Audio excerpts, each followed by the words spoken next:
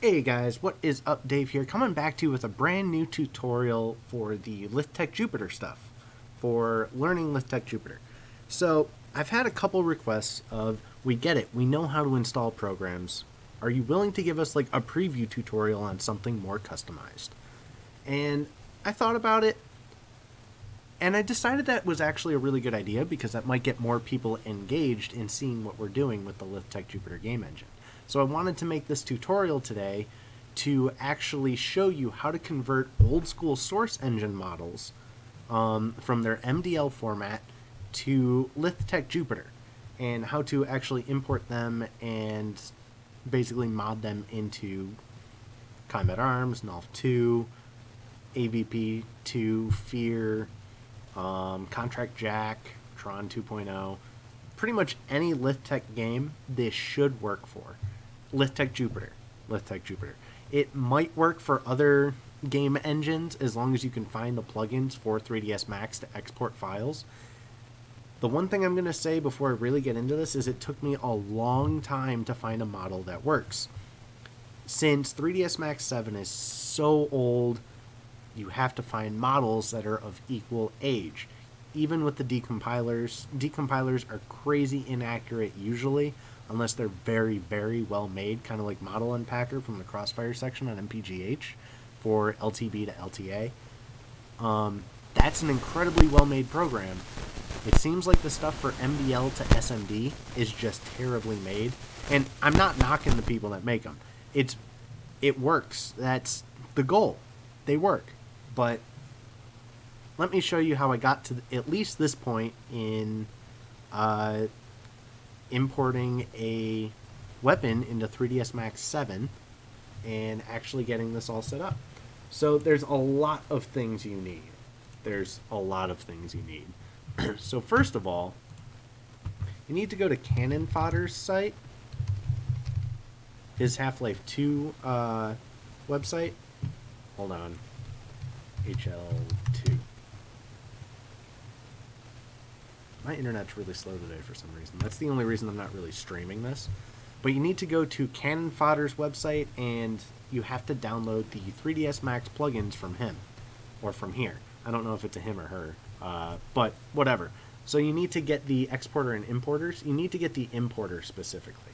So you want to go to 3ds Max Tools. Oh, before I forget, shout out to Lithtech, because like I do in every video, we're trying to grow this community, so I want to shout out every single community. But Lithtech, they have some incredible content, as well as Lith FAQ is coming back. It's still in early stages, I believe, so there's not really any sections or anything, but you can, try to register and, be in here for it. And then obviously there's our website, litharchive.org, where I'm slowly going to be starting to post this stuff on litharchive.org, not on some separate page, although I do have a Google Sites webpage set up that I'm slowly adding this stuff to. So register here, register elsewhere, register wherever you want to register, whatever. I'm going to be posting this stuff here. But let's get back to the tutorial. Enough shelling out my soul. So yes, this is a very, very old thing. It makes it very difficult. But the tools for Lithtech are not updated beyond 3ds Max 7, at least officially supported from Monolith. There might be other plugins out there for newer versions of 3ds Max or Maya. I don't personally know of them, so I can't tell you about them. But you're going to want to download the SMD importer from right here from Cannon Fodder. And then you're going to want to open up that, this is awkward, I'm already in the folder I need to be in, but you need to open up that RAR file, so make sure you have WinRAR.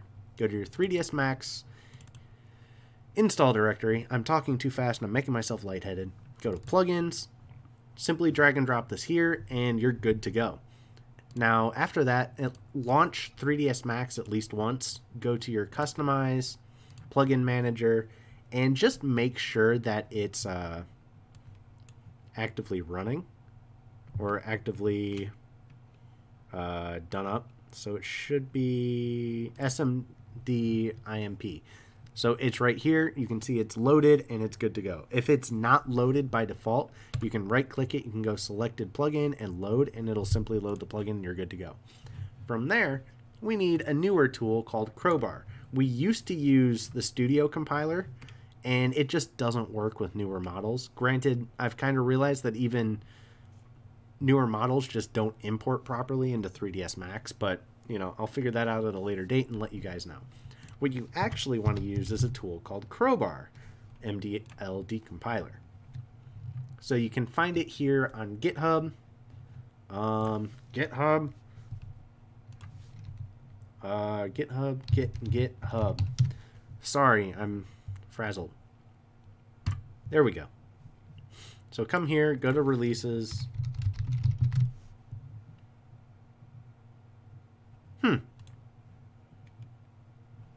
Oh, here it is. Sorry. I went to the wrong place, apparently. Releases. And this was actually released 8 hours ago, which is awesome. Are incorrectly written due to incorrect changes in Crowbar 6.6. Oh, this might be why a lot of the models weren't exporting last night correctly. I'll have to try some. So, simply download this. It's just one executable file. Put it wherever you want it. I have it in here, my Crowbar folder, or my folder here, and you're good to go. Next up, you're going to want to find a model. My favorite place to go to find models is here on Game Banana because they just have such a huge selection of models. So we're going to go down and we're going to find something. The wrench didn't work, unfortunately. I wanted to do that because knives, I believe, personally are easier. There's the RPG you could try. The M4 thing. Let's see. What do we want to do? I mean, I already have a weapon that I know works. So I don't know why I'm looking for a new one when it might not work. Staple gun? Okay. I just want to find... Let's find... Oh, it's loading new stuff now. I have it set to load the oldest stuff first, and now it's suddenly loading new stuff. Interesting.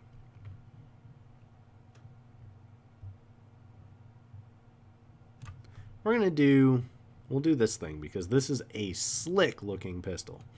So you want to click Manual Download when you're here, and this will tell you right here the specific files. You want to make sure there's VTF and MDL files.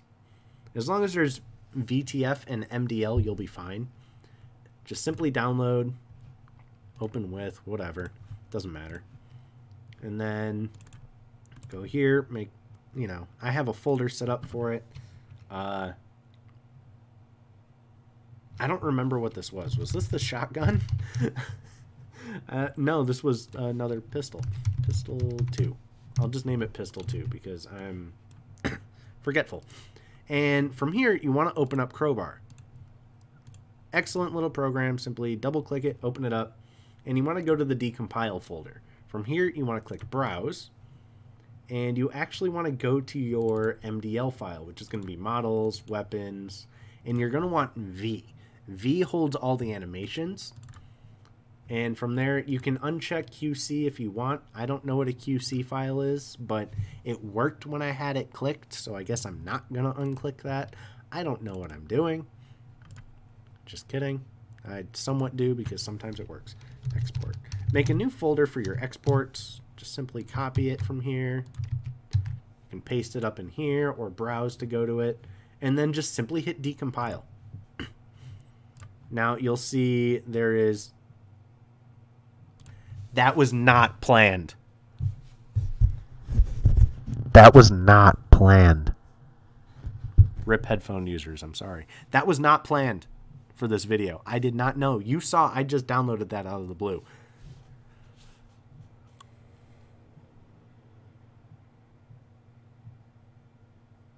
I'm very confused right now.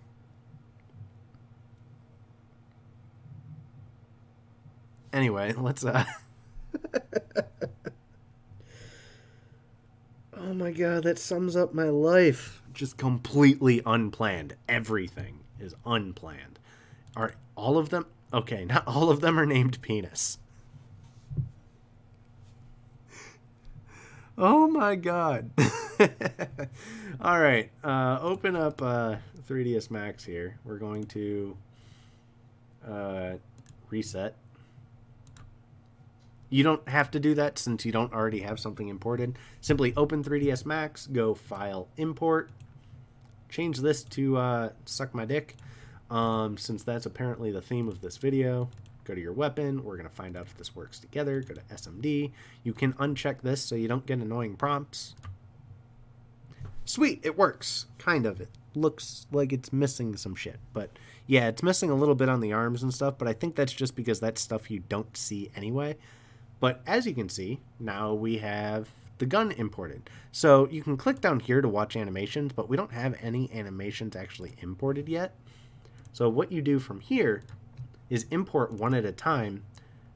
No, not the penis. You import one at a time, and luckily you have everything named already.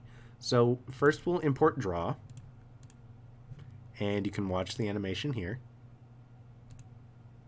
It's even like missing shit, but that's okay. This is for a tutorial. And then you want to go export, and you want to have your LTA stuff set up, your Lithtech stuff. So model, you want to select the model one. This is the draw animation. I don't know why my computer beeped, but that's okay. And then just name it draw. Leave it as it is here. You don't need to mess with any of this, but you could if you wanted to. And then you would just tell it where the texture is or something like that. The one thing I never really got down well was texturing custom models. Sometimes it worked, sometimes it didn't. That's where a little more knowledge than I have, if you look further into this, is going to be helpful to you. So model exported successfully. From here you can import the next animation. You can do fire. And you can watch it. You can even like speed it up and stuff like that in here, but you can also do that in model edit on the next program I'm going to show you guys. So export, we're going to call this one fire, fire, fire. Exported successfully. Now we're going to import holster. So this is deselect, which you could make instant if you wanted to. You don't have to have that animation for combat arms, for example. You can make that instant.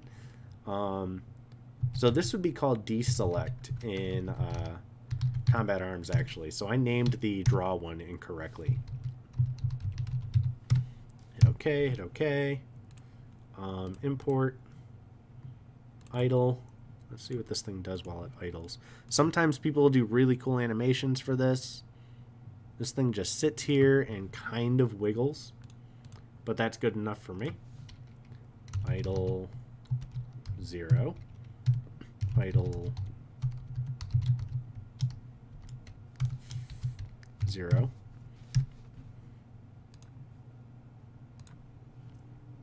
I'm going to go idle to low.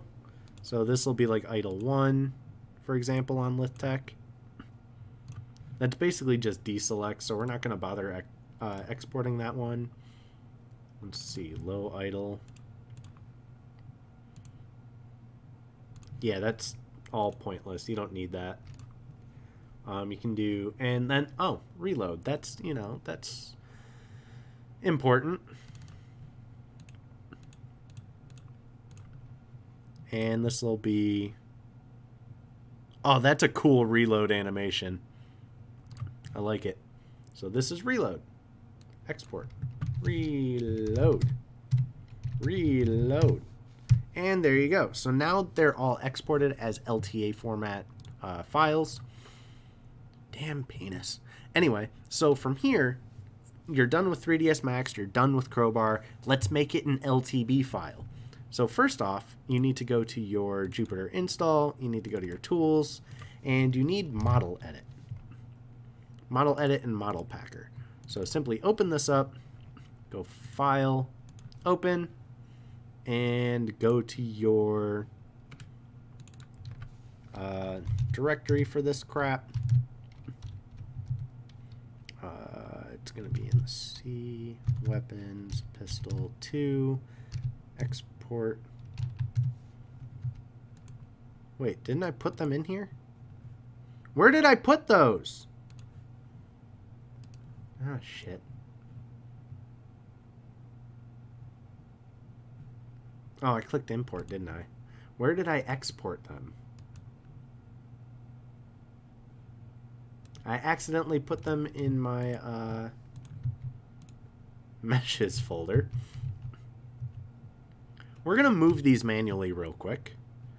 Give me 1 sec. But so make sure you put them in a place that makes some goddamn sense. We'll just name this folder LTA. Kind of skipped that step, my bad. But you want to export all of these to a folder that makes more sense than where I put them.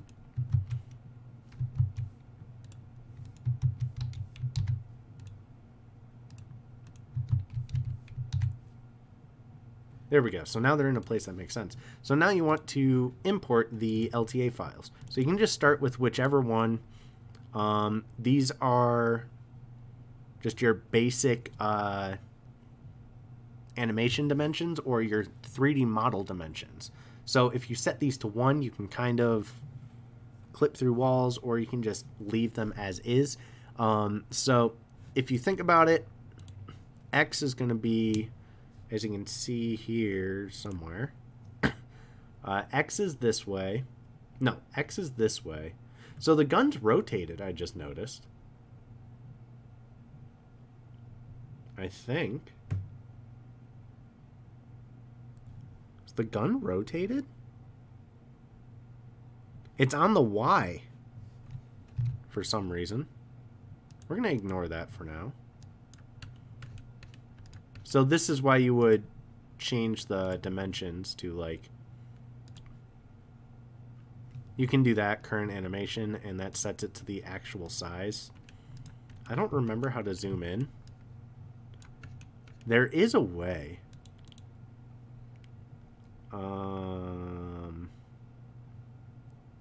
I thought you could zoom in. But as you can see here, it's imported. So actually what we're going to do is we're going to exit real quick. We're going to reopen model edit because of the issue with it importing the way it is. I want it to import correctly.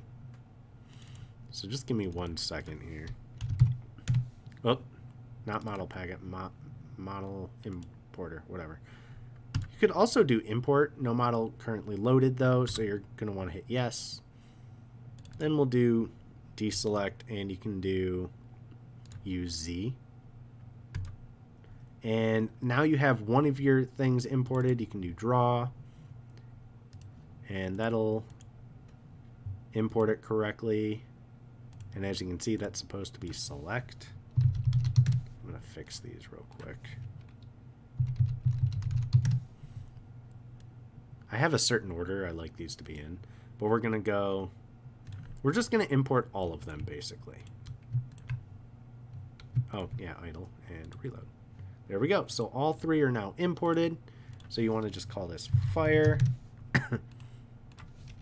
idle 0 and reload. Now from here, no, we want that. I have a certain order these have to be in, just for like my own sanity. Deselect goes at the bottom, idle goes before fire. Now you might want to duplicate some of these, so you just right click duplicate and then rename them to match whatever game you're using. So like they're in Combat Arms, there's an idle 0, idle 1, there's select, deselect, there's pre-fire, post-fire, fire 0, fire 1, pre-reload, post-reload, and I think for select few weapons there's some other things. But what you can actually do is you can create a single frame animation for pre-fire, which will go before fire, you can do create single frame, post fire, which will go before reload. You can do that for pre-reload and post-reload. And then those go before right there. And then one thing you'll want to do is you need to name this fire 0, duplicate it, fire 1. I don't know. I forget the reason that it has that. And something I should have done first is I need to see where it's, so the highest point is at the first frame. You can actually add keyframes, I believe. I'm trying to remember how you do that though. Maybe you can't. Yeah, I'm lying to you. I'm pretty sure there is a way. I just forget how. I think you actually have to do it in here. So like when it says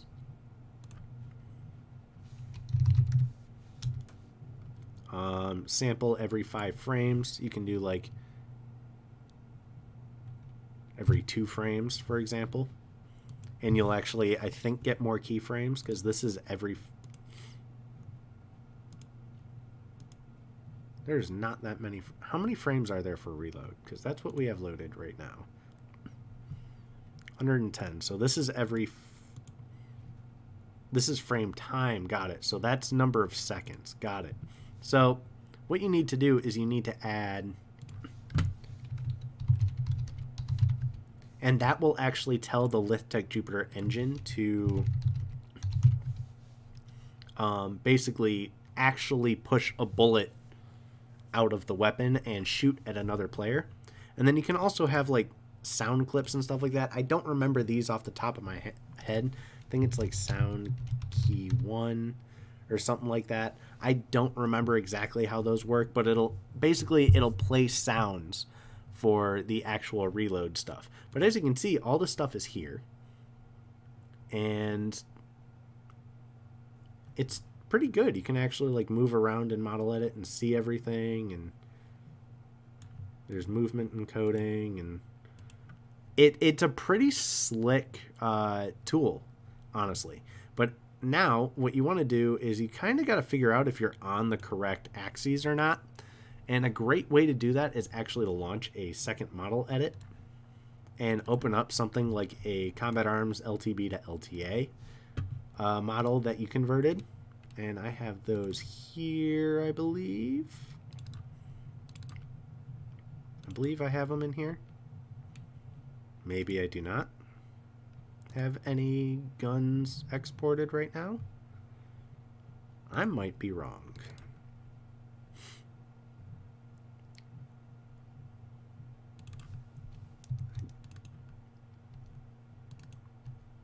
I don't have any at the moment.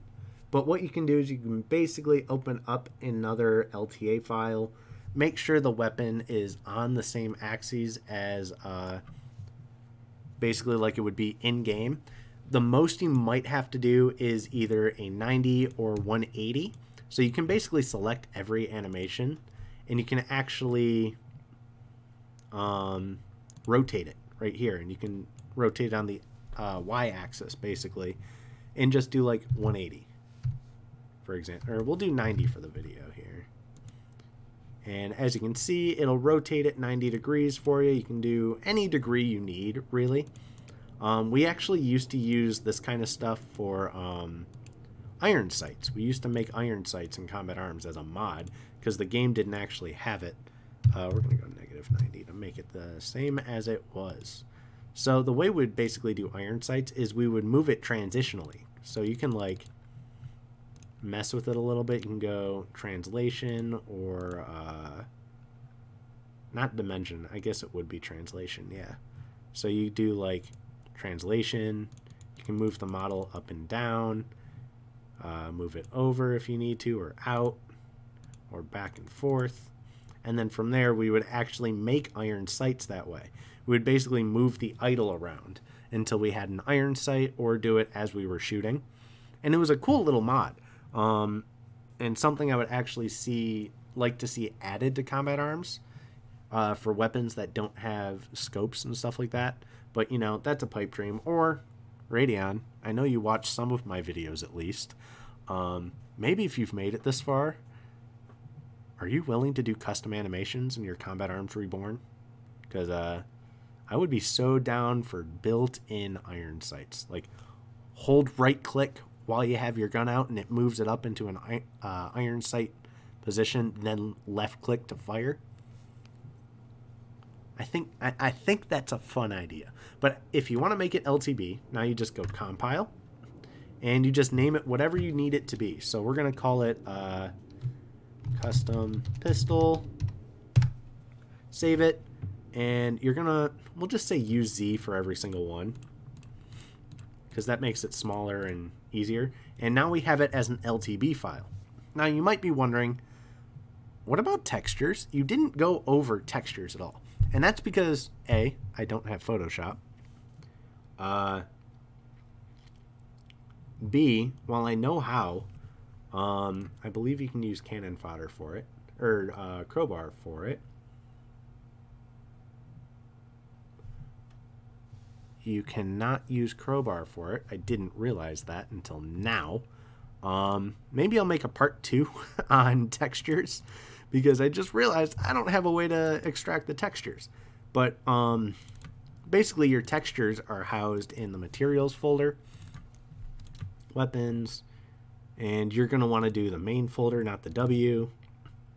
And you can actually do pretty much any of it. So you want to do like barrel, or actually I might be able to view these. Hold on. I think this will let me view those. No, it will not. Never mind. I don't have BSP viewer or VMT viewer yet. I kind of forgot to get those. I apologize for that. But maybe I'll do like a second video, and I'll do the textures, import it to a game, convert them to DTX and everything, and you'll be good to go. But right now, this is the 3ds Max tutorial on converting source engine models to Lithtech Jupiter, and basically making it like a just a free-for-all as far as Lithtech is concerned, because now you can just convert any model you want almost from the source engine. Granted, yes, some of them are going to fail. I've had a lot of them fail, but I'm going to try some maps. I'm going to try some characters. I'm going to try to get BSPs working so I can convert BSP to LTA. I think someone's already done that, but I've been having problems with it, so I'll figure it out. And once I have that done up, I'll make a video on how to do worlds, which will be custom maps, and then I'll go back to the normal tutorials of starting at the beginning. Think of this as like tutorial number 10, kind of like a preview, and we'll go from there. So I'll talk to you guys later. I hope you guys enjoyed the near half-hour tutorial on how to do custom models with source engine models from Game Banana. So I'll talk to you guys later. I hope you guys enjoyed the video. I still can't believe it came out named Penis. Oh my god. Anyway, I'll talk to you guys later. Peace out.